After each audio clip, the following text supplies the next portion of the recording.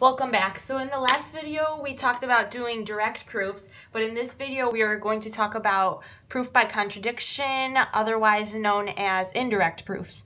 And in order to do that, we need to take a slightly different series of steps than we did in the direct proofs. So I'll go through the steps right here.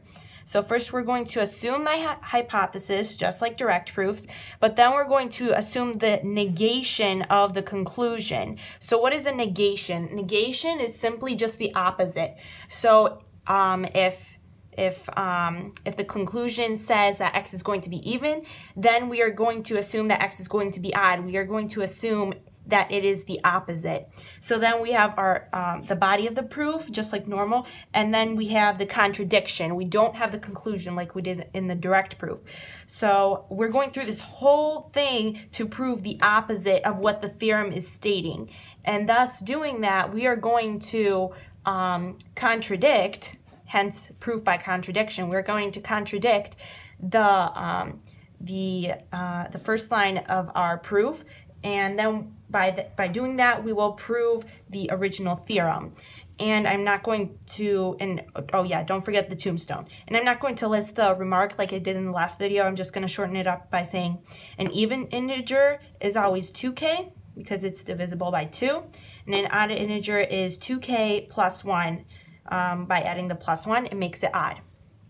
So let's look at the example I have here. Okay, so we're given the theorem that if x is an integer and x squared is even, then x is even. So from the previous slide or sheet of paper, we said first we have to assume the hypothesis and the negation of the conclusion.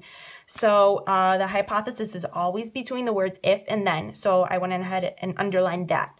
And then we have to assume the negation of the conclusion. Recall that the negation is the opposite. So the conclusion is that x is even, but we're going to head and assume the opposite. So let me cover this up real quick.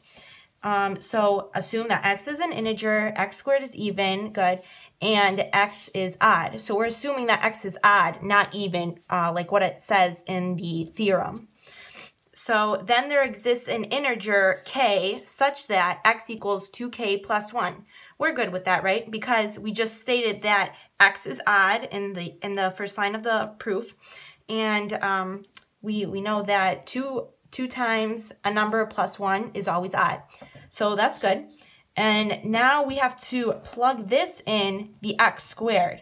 So we're trying to make sure that when x is odd, that x squared is even. So we're going to plug in x for x squared, thus x squared equals 2k plus 1 squared, quantity squared, and that equals 4k squared plus 4k plus 1. And that equals 2 times the quantity, 2k squared plus 2k plus 1, right? Because we factored out the 2. So if we take a closer look, this number right here is odd, because 2 times any number plus 1 on the end, not in the parentheses, is always odd. Okay, but look, since x squared equals an odd number, we have a contradiction, because in the theorem, we wanted to state that x squared is even when x is odd. Okay, so what we did is we kind of like manipulated the theorem, right? And we tried to prove it true for any case, or for at least the case where x is odd. And we didn't get that. We got that x squared is odd, not even. So this does not work for odd numbers. It only works with even numbers. So consequently, x must be even. X must be even for x squared to also be even. It cannot be odd. We just proved that false right here. We contradicted the negation, right? Or not, what am I saying? We contradicted the first statement right here, that x is odd.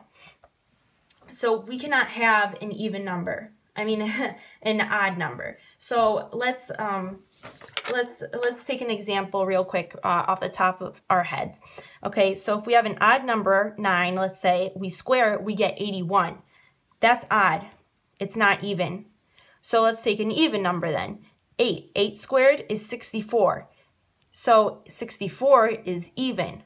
Okay, so So the big picture that I'm getting at here is that when you're doing indirect proofs, you always have to prove the negation to be false, okay? You cannot have the negation be true. If it's true, if you go through this whole process and the negation is true, then this theorem is invalid, okay? But this wasn't obviously the case. We proved this theorem to be true because we contradicted the negation, all right? So hopefully this helped, and I'll see you next time with a video on mathematical induction.